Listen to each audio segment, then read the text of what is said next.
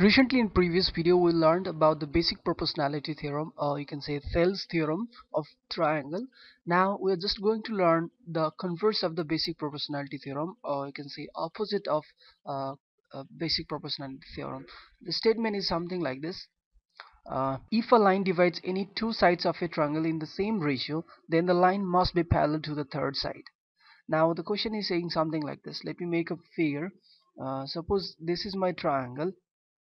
Alright, and in this triangle, if I have 2 points, something like these 2 points, let me give the name A and B.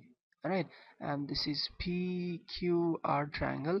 Then he's saying that now this AP, right, this AP part and this AQ part have been intersected by the line AB, and similarly PB and this P are also intersected. So now actually when they get intersected, what we got a good ratio, AP, or you can say AQ, has the same ratio of intersection as the PB and BR.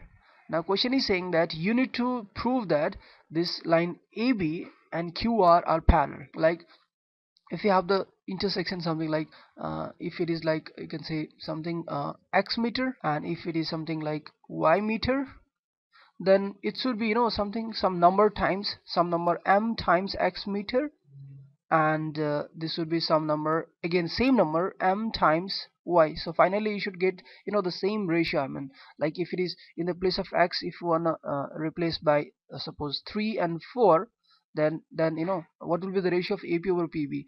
AP over PB will be 3 over 4, and BP will be how much? Yeah, m times maybe larger, maybe smaller, m times 3, and this is how much? M times 4. So finally what you get?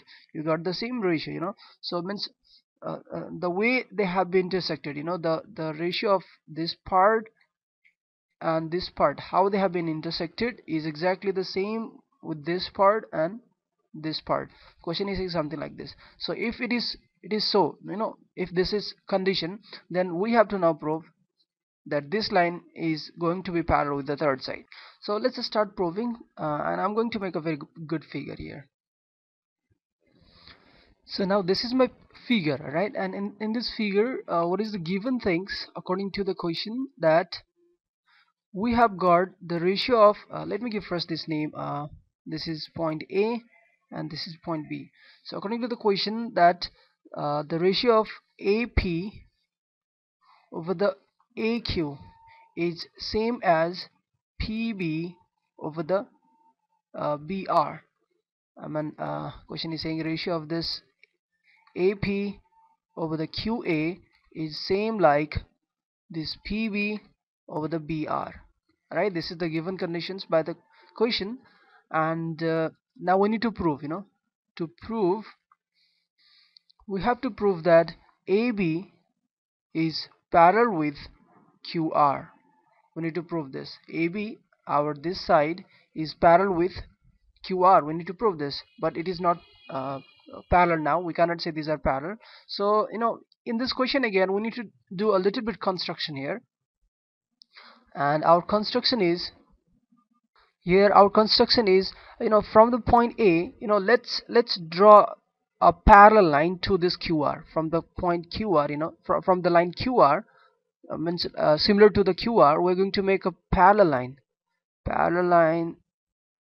Okay, let me say now AC, right? This AC line is parallel, this line AC is parallel with QR. Okay, I have just imagined here. Let's draw, construction is like AC parallel to QR. Okay, we have imagined here that AC is parallel to QR. So now let's go for the proof. So here I'm going to talk about the statements, and here I'm going to talk about the reasons. So in the first statement, what I mean to say here, from the basic proportionality theorem, or the Thales theorem that we had learned in the last video, what we had learned, that if a line parallel to the third side of a triangle, right, I'm talking about the line AC here, which is parallel to the QR, right, will always divide the rest of these two sides. Rest of these two sides means side PQ and PR of the triangle into the equal ratios, means the ratio of division of this AP over AQ and and this PC over the CR will be same, because here AC line is parallel with QR. So same thing I'm going to talk here now. I'm going to write now here AP over AQ is in the ratio with PC over CR, and the reason for this is from basic proportionality theorem, from basic proportionality theorem or Thales theorem, from Thales theorem. You can write basic proportionality theorem also, that's not the problem. Again, what we have got from the given thing, what is the given? AP over AQ. So here AP over AQ is actually equals to, as per the given by the question, PB over BR. PB over the BR, right? This is what? This is the given condition. Now if you see here, we got the two things. In the third point, what we can do, like see here, this PB over BR is equal with AP over AQ, and again this PC over CR is equal with AP over AQ. So now we can equate, right? So what I got, that PC over CR is equal with PB over BR. So this is from 1 and 2. Now I'm going to solve this. Now see, this is PC over CR and PB over BR. I'm just going to add both side 1 1. Okay, so PC over CR plus 1, and in this side also PB over BR plus 1. So what I'm doing, actually adding both side 1.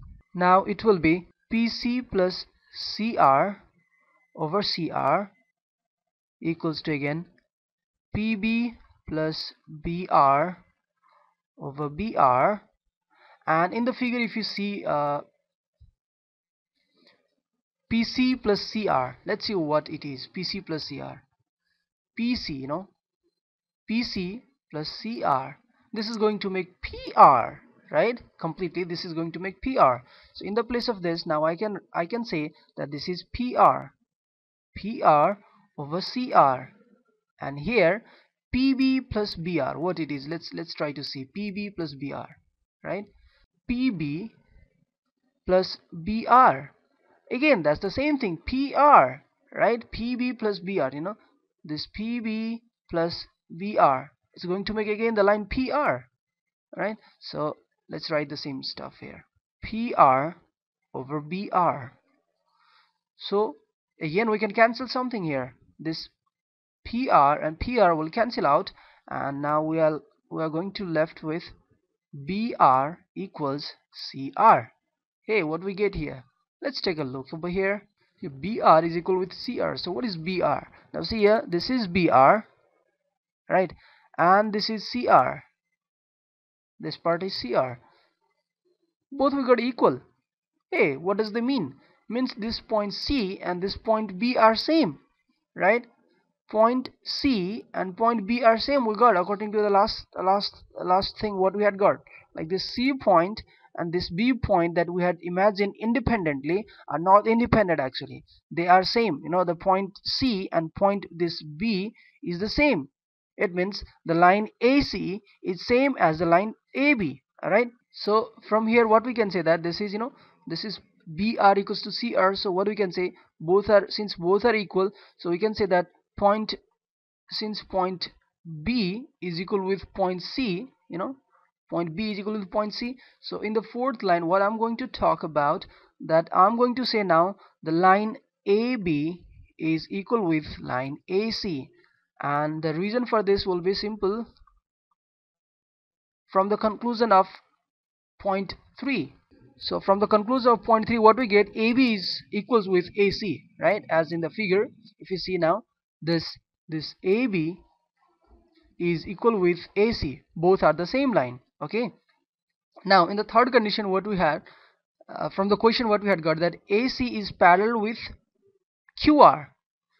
If AC is parallel with QR and AC is equal with AB, then definitely AB is also parallel with QR, right? See, AC is parallel with QR, so in the place of AC I can replace by AB now, right? From the question itself. Now in question number in point 5, what I'm going to write, that AC is parallel with QR, right? This is from the construction. From construction we had it. So now in the this AC, right, in the sixth, what I can say, in the place of AC, here see AC is equal with AB. So what I can do, that AC, in the place of AC I'm going to replace this. Alright, so I can say now AB is parallel to QR. So in sixth I can write from 4 statement and from 5 statement. In 4 statement what we had got, AB is equal with AC, and in fifth statement what we had got, AC is parallel to QR. So now I can replace AC by AB because both are equal. So that's what we got, AB is parallel to QR.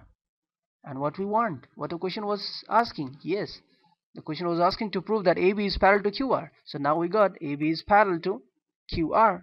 That's it, right? This is called converse of Thales theorem or basic proportionality theorem.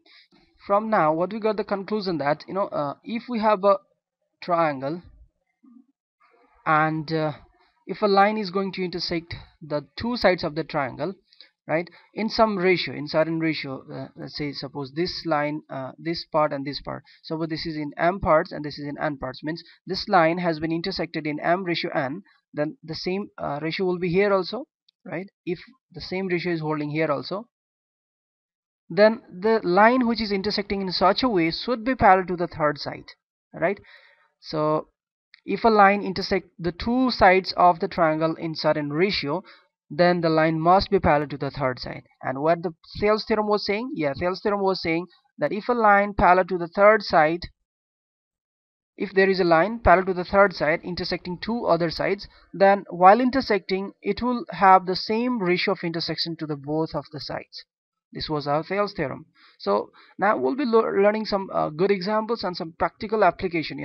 Like in a triangles, we'll be finding out the missing sides, like side, this side may be missing, or this side may be missing. Sometime we may have to prove that these are parallel or not. Different types of the problem we'll be solving. That will definitely clear you all doubts, and we'll get more concept. And geometry is completely based on the concepts, how you gonna apply the things that you have learned. So catch you in the next video. Goodbye.